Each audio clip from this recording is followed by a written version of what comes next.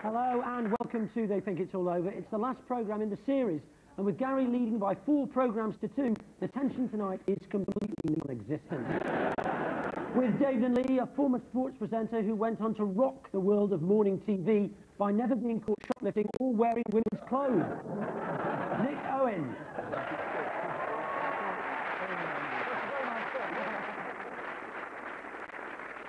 On Gary and Rory's team is a comedian who's often seen at Wembley Stadium. He's the one hovering over the ground with Goodyear stamped on his arse. Bill Jupiters.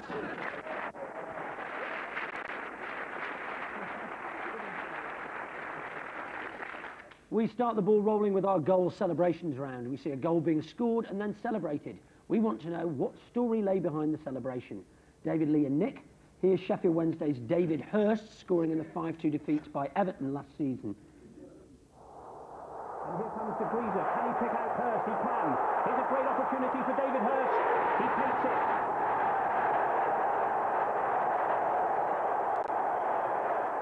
Yeah, it's a batting action, so if I could just confer with Nick for a moment. Yeah, thanks. Now, you should confer with David because he did the shot and then he started walking. Did you notice that? He's a cricket nut, and perhaps Sheffield Wednesday have had someone brought in like Jeff Boycott to make them more flamboyant or something like that. I think he was hypnotised by Paul McKenna, and every so often he thinks he's a cricketer. A very similar experience Dave underwent in the 70s. I mean, we're still trying to get him out of it. Dave, come on. Are you on tour at the moment? I'm on tour at the moment, Nick. How's it going? You've got a CD, have you, out at the moment? I've got a CD out at the moment. Yeah, I haven't quite worked out how to put it back in. Great. But And a book? I brought a book out on cricketing tips, and it's just one page. It says, Dave, don't bother. Do we get a point or not? No. You feel a bit like Anne Diamond. Yeah, only a bit like Anne Diamond, to be honest. Gary Steve? Was it his 6th goal or their 6th goal? Hit the 6, that's it. And he sort of like... They were 5-0 down, weren't they? And No, they needed 6 to win, and he thought hitting the 6. Rory, they weren't. You don't celebrate like that when you're 5-0 down. I'm tempted to give you a point because you're on the right line, so I'm going to give you a point for that. Here is the other boy Hirst to explain what actually it meant. It was my 100th league goal, and me and Guy Whittingham before the game, if I got the goal, he'd come up and bowl towards me. I'd play a cricket shot and obviously celebrate my century. To celebrate Hirst's century, the Wednesday players went out on a pub crawl, and manager David Pleat went out on a curb crawl.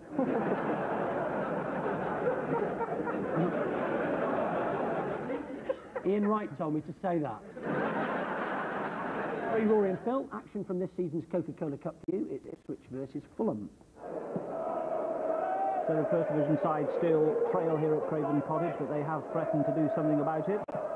And Simon Milton's done just that. That's a terrific goal.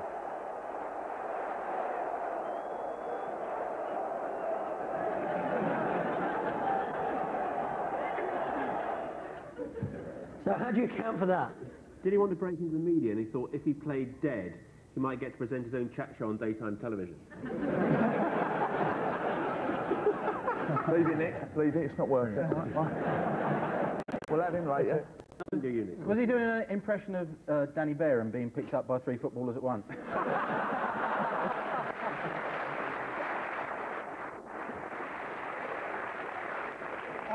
I think he just got carried away.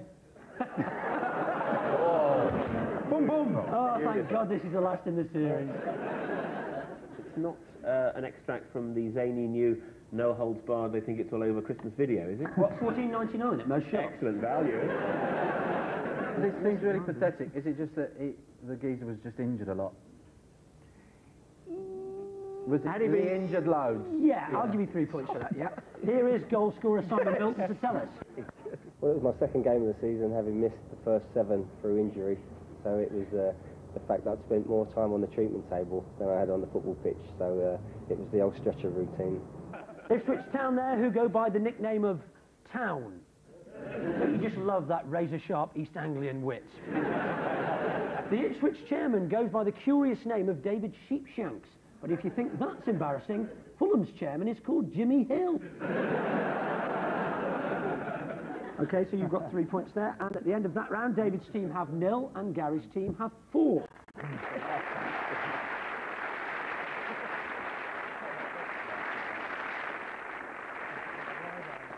On to our injury board round now, 12 numbers to choose from, each revealing a sporting celebrity and an object. We want to know how that object injured the sportsperson and prevented them from competing. David's team first. You want to pick a number? We have an easy 1, please. Number 1. Okay. Yeah. I'm sure you'll recognise that stalwart of the Torquay United defence, Jim McNichol, and equally that stalwart of the Devon and Cornwall Constabulary, Ginger. So what did Ginger do to hurt Jim? Could he just, like, not return his phone calls? Well, that's certainly true. You know, it's like you. Well, where would he keep the change? Some phone calls are really cheap at the moment. What sort of prices are we looking at? You want to reverse the charges when you make a call, so it doesn't make any difference to you. Well, I only do it to you, mate. I reverse the charges to you, and then you let me breathe like that. Because I'm an asthmatic, that's why I do it. Have you ever shagged an asthmatic? It's quite passionate.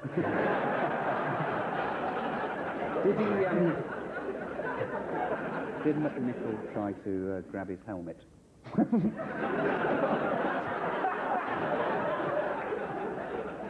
Is it like walkie-talkie?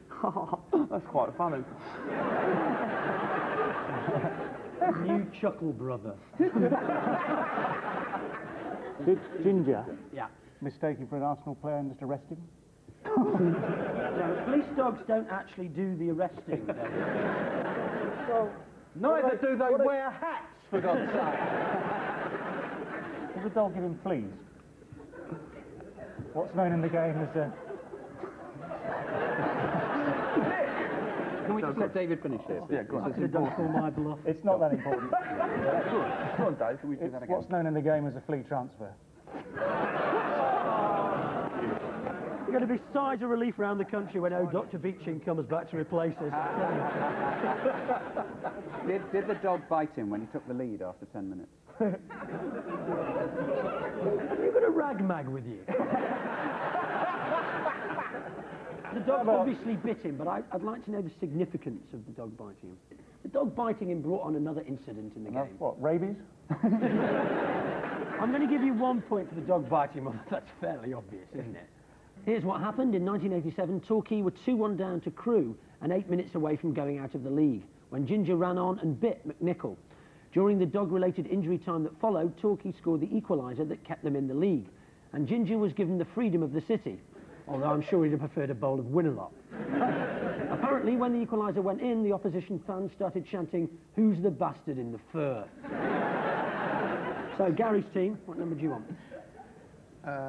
6 will do. Number 6, okay. Right, that's Scottish 800 metres runner David Strang and an elephant.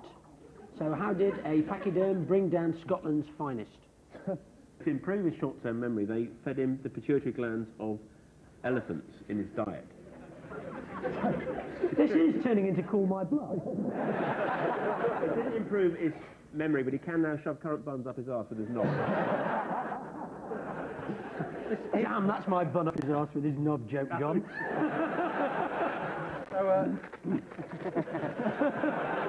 Bloody hell. Did 4 of them get in his mini?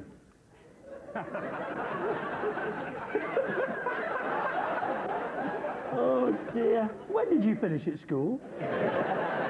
Was he having a tinkle on the ivories? Incidentally, it might be of interest to you to know that at school, Gary's nickname was Dumbo.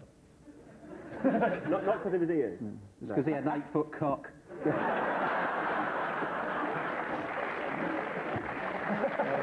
There's barely room for our legs under here, I tell you. I think you'll find if you look in my contract, all 8-foot cock jokes are mine, actually. We'll get him sacked from Football Focus before he knows it. You watch. Come on, any more ideas? Happy with that. Was he in a grey tracksuit, maybe? No!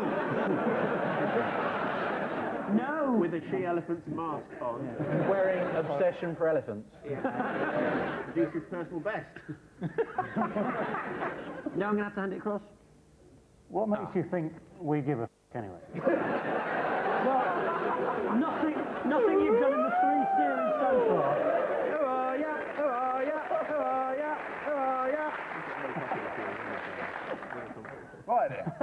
go. Okay, yeah, we'd love to have a go. We'll have a wild stab at this cap. Yep. There you go. Was he in the Tarzan film and forgot to say the word ungower? No, the answer is, in fact, that David Strang, while training in South Africa, visited a safari park and got elephant tick fever from the tiny parasite that lives on an elephant. It was the most suffering caused by a tiny parasite since Eric Hall became an agent. And at the end of that round, David's team have 1 and Gary's team have 4.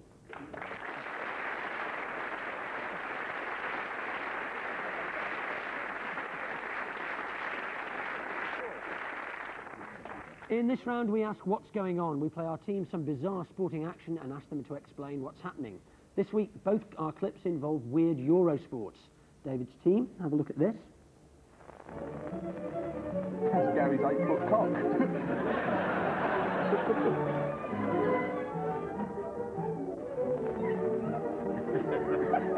So, what was that all about then? You said Eurosports? Yeah. Switzerland? Switzerland, good. Yeah, because they looked a bit sort of, didn't they? Lederhosen and funny hats Yeah. and stuff. Points or not for that? No. Is it the Swiss Army on manoeuvres? They've not had a war for so long, they've completely lost the touch, you know? Lost the plot. I think it was the World Kite Flying Championships, and it was that infamous year when all the string was stolen.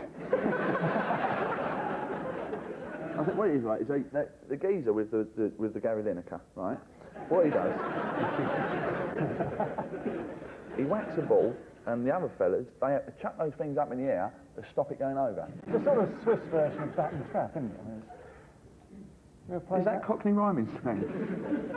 Swiss version of that. Yeah, I'll give you the points for that. I'll give you the points for that, yeah.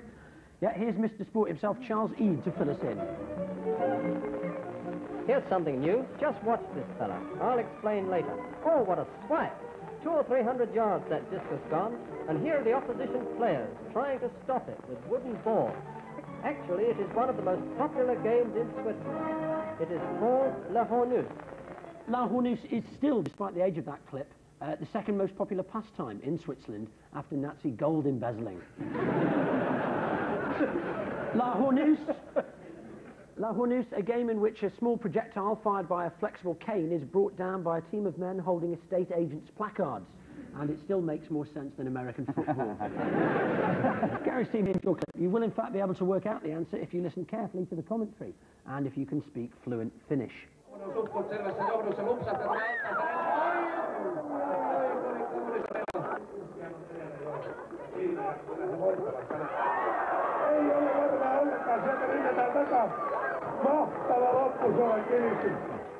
So what do we think was going on there?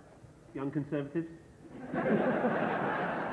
Is it an extract from a very, very, very, very, very, very, very, very, very, very, very soft porn video? It's like marriage guidance video, doesn't it? Mm-hmm. You carry your wife over these obstacles as you do through life. That's not... Yeah, I'll give you 3 points for that. All right. Yeah, it was in fact highlights of this year's World Wife Carrying Championships, held annually in Finland. The championships are open to anyone from any country who can pick up a woman and run off with her as fast as he can. This year's hot favourite is the Bishop of Argyll. Will Carling was recently disqualified from the British version when he picked up someone else's wife and ran away with her. So at the end of that round, David's team have 4 and Gary's team have 7.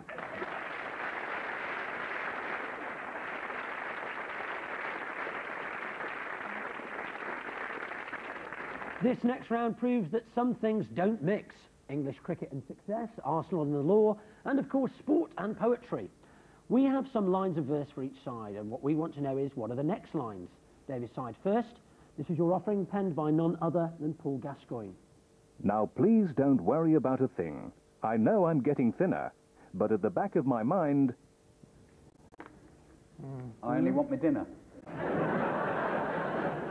I think you've gone too clever. This is Paul Gascoigne, remember?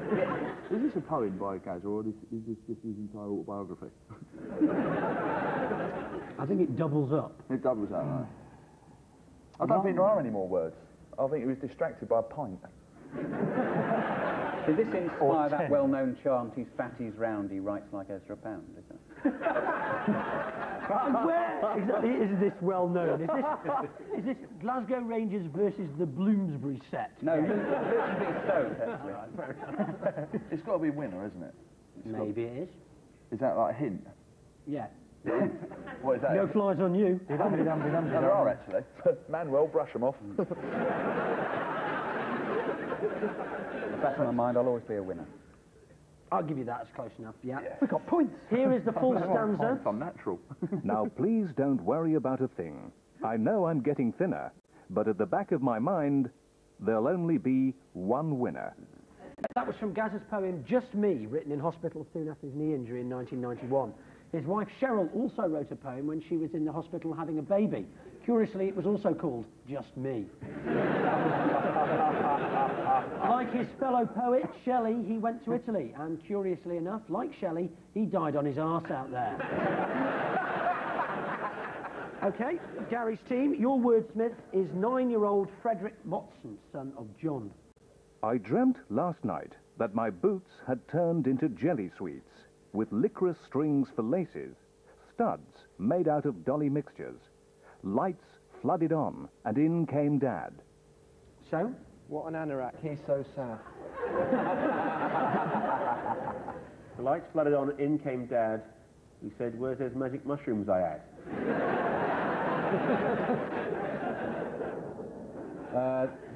Lights flooded on, and in came Dad and said, "Is that poetry you're writing, son?" Can I have a look? Was that an intruder in there? I don't know. It wasn't Motson, was it? It's a vague neo-Motti-esque. Well, for God's sake, his son sounded like, "I dreamt last night that my boots had turned into jelly sweets." Yeah, that's a 9-year-old son, if ever I heard one. Fair enough. I'm John Motson's son. I'm 9. I bet he's very popular at school, isn't he? Hey, Motson, you're a wanker, you are. Who are you calling a wanker? Hello, Mother, Father, I'm home. Georgie Best, superstar, looks like a woman and he wears a bra. Could you help me with my homework, Lights flooded on, and in came Dad, who said, "Curiously enough, that's the 13th sweet-related dream you've had since 1980." These are the correct words. Lights flooded on, and in came Dad. Are you all right? Not worrying about tomorrow in the school team?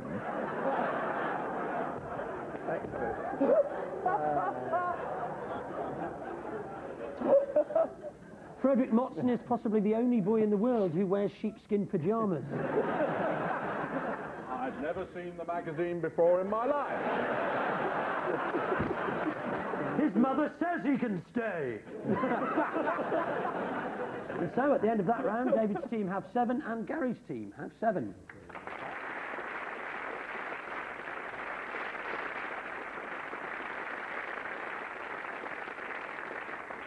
It's time for our regulars to touch up the famous as we play Field the Sportsman. David and Lee, it's you up first, if you'd like to take your blindfolds. They have 90 seconds to work out the identity of a mystery sports star without the use of their eyes. OK, ready? Can we have our first mystery guest, please?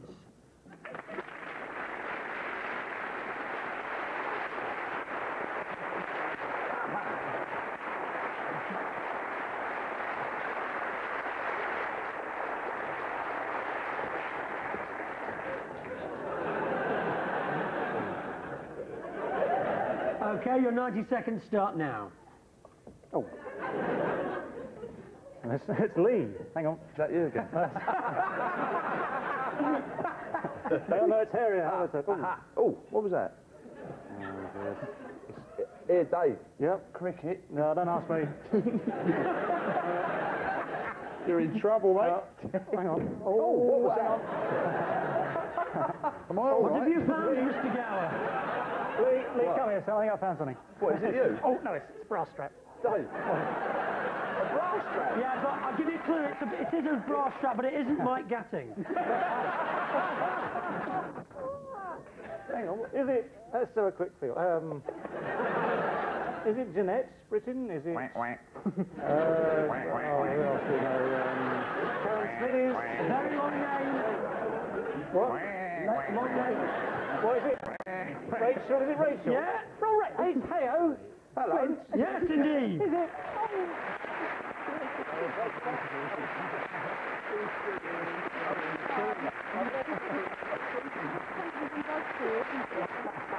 I've left one gun up.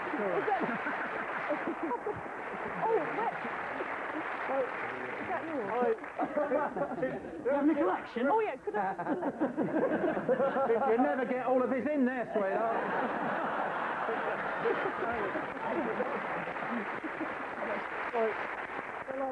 I like it in series one.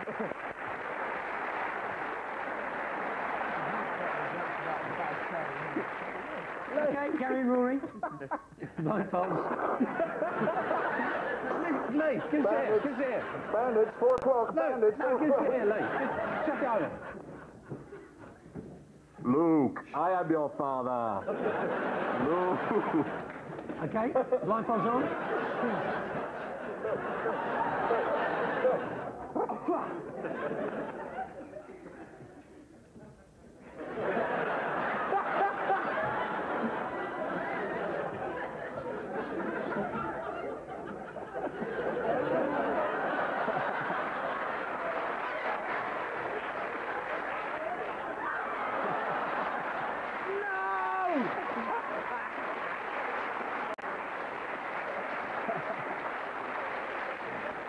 Can I have our second mystery guest, please?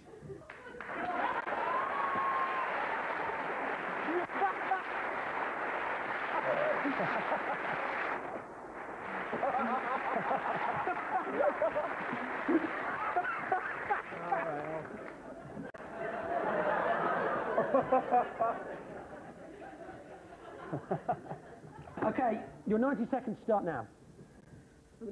About 3 people came on. Oh, is that you? No, it's not me. Oh. It could be Jeremy Irons doing one of his great performances. Garage, do you want to close? It's not a real person, is it? I'll give you a Well done. Gary, from what we've heard tonight, you'd give him a run for your money. Ah, thanks. Well, down here there's a waxwork of Ronnie Corbett. It must be. It's me. It must be. It's not moving its legs. It's not David Gow, is it? Come. It's got to be Linford, hasn't it? It's got to be, hasn't it? It's, yeah, the Madame Tussauds.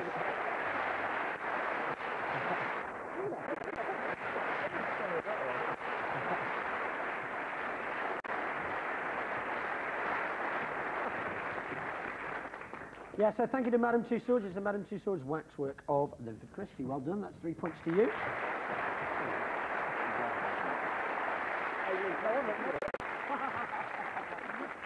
And so at the end of that round, David's team have 10 and Gary's team have 10.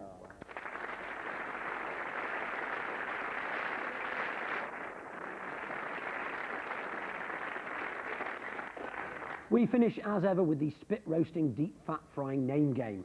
The team in the lead goes first. Well, we're level, but Gary's winning on games, so you go first. And this week, the answers are all the names of horses. David's team get Derby winners, and Gary gets Grand National winners. So here's a packet of Grand National winners for you, Rory. And your 90 seconds starts now. Famous Grand National winner. Red Rum. Red Rum, correct. Hold on. The clothing industry, what they call it in Cockney. Rag trade. Oh, yeah, rag trade. French for snail. Let's go. To do with kings and queens, adjective. Royalty. Royal. Regal. Royal. Do. And what you get in the sun, not the newspaper, the... Tits. No, what you get brown. It's a Royal tan. Royal tan, yeah. Royal Tits. Labour is one, Conservative is one. Party politics. Very good. Yes. A savage male from an Indonesian island. The Wild Man of Borneo. Do you know Arnold Brown, the comedian? Arnold Brown, you know. Yeah. His catchphrase. Oh, why not? Correct. Very good, eh? Very good. It's a colour, communist colour. Red. And it's what they call a crocodile in the Western Red Hemisphere. alligator. This, I think, is a dog food, actually. Chum. Probably is a dog food now. No, Ray, no. It's senor in Spanish, senor. Mr. Mister. And when you're, you know, a bit sort of lively and sexy and, you know. Mr. Hurst. Please, Mr. Britt, that's right. It's the opposite of goodbye Beano. Hello, Dandy. Yeah, there we go. A great horse, fantastic horse, trained by David Ellsworth, very good. Same Christian name as Beardsley. Peter. Same surname as Beardsley. Beardsley. No, sort of, Very good. So you've moved on to 20, you need 10 straw level, Lee. Don't forget you've got Derby winners. Derby winners. And your 90 seconds start Could be a long 90 seconds. You ready? Oh, where is it gone? It used to like with Lord Lucan and stuff. Horse. Shergar. Correct. Here's one I didn't know we'd started. Here's one I prepared earlier. That programme. Chicken casserole? Correct. Round nose scissors, sticky back plastic. Blue Peter. Correct. I think it was a ballet dancer as well. Nijinsky. Yes. You eat it and it's like spaghetti, but it isn't. And it's Bolognese. Well, no, the other one. Ravioli. No. Macaroni? Correct. What you've got under the desk. Manuel? No, it's, first word is you make a telephone. Cool. And the second word is not a man. 20 cent cheap on Mercury. Correct. Second one is not a man, but a younger version of a man. Boy. Correct. So Poor boy. Correct. What you've got under the desk. I thought it, couldn't it?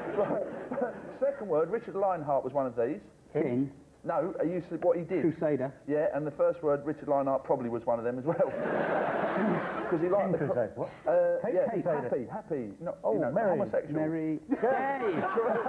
Why did he start with that? It comes down the chimney every year. Father Christmas. No, it's my Uncle Charlie in Happy his videos. What we all do eventually. You did it with cricket, you did it on TV, Phil did it with comedy, Gary did it with whinging. It's, last word is, I want to live forever, I want to learn how to fly. That record, where that show came from. Correct. And this one is, you're upper class and I'm as much. Fame. I'm something as much. Oh, right. Correct.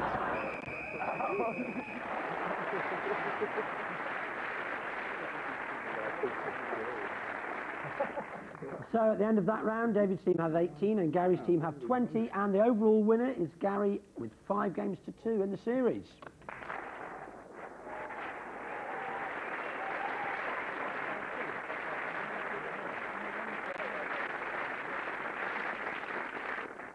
My thanks to David, Lee and Nick, Gary, Rory and Phil. My name's Nick Hancock. They think it's all over, and for this series, it is now.